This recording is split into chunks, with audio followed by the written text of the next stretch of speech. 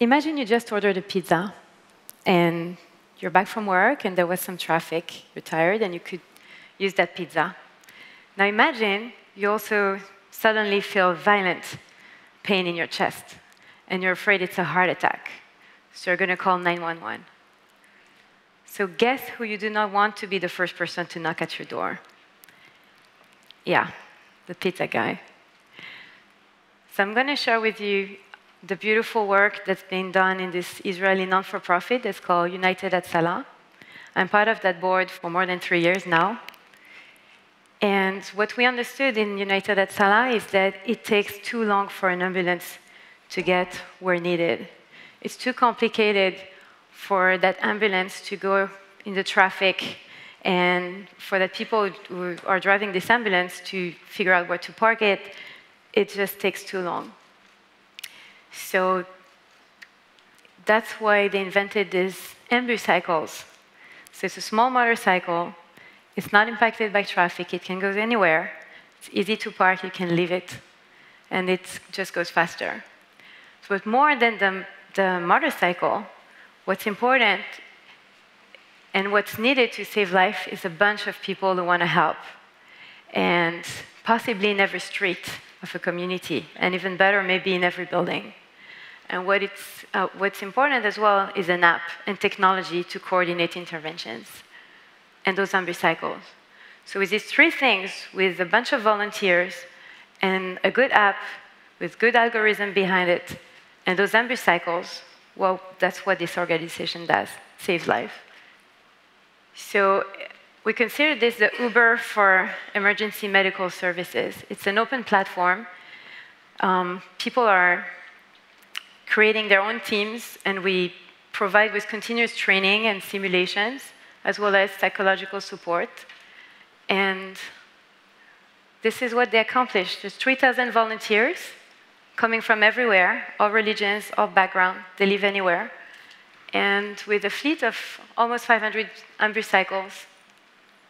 And now the time response is less than 3 minutes, anywhere in the country. And it's 2 minutes in big cities, and in Jerusalem it's less than 1 minute. That's because there's so many volunteers.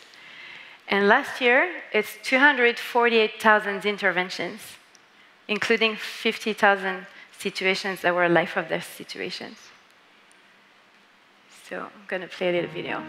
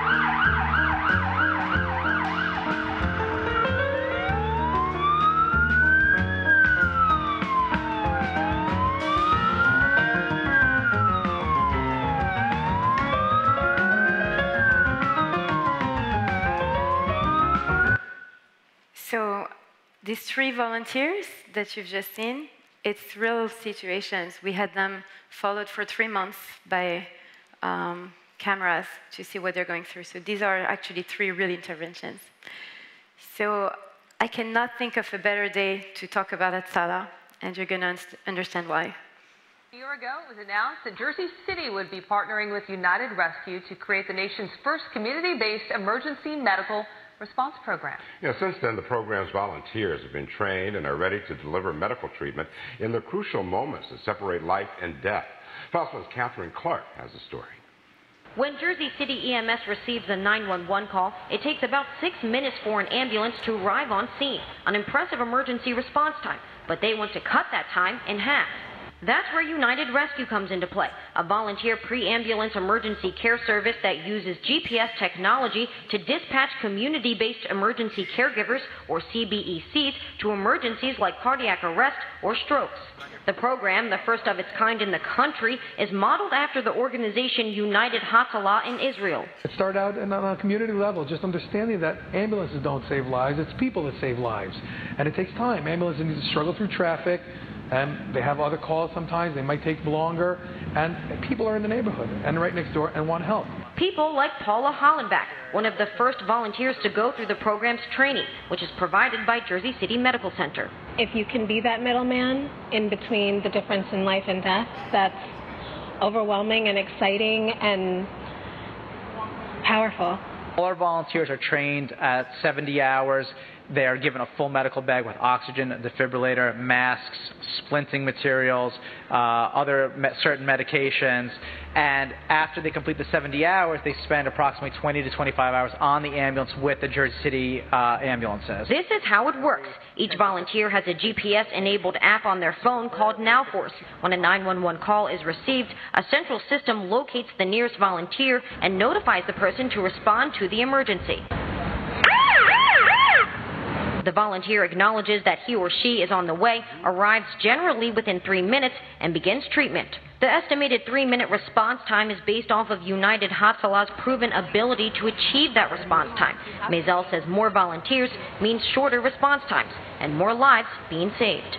So in a few hours from now, there's going to be 51 volunteers graduating in Jersey City.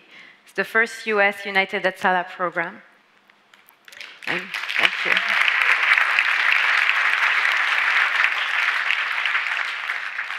So if anyone wants to be involved, all it takes is just a bunch of people who want to save life. Thank you.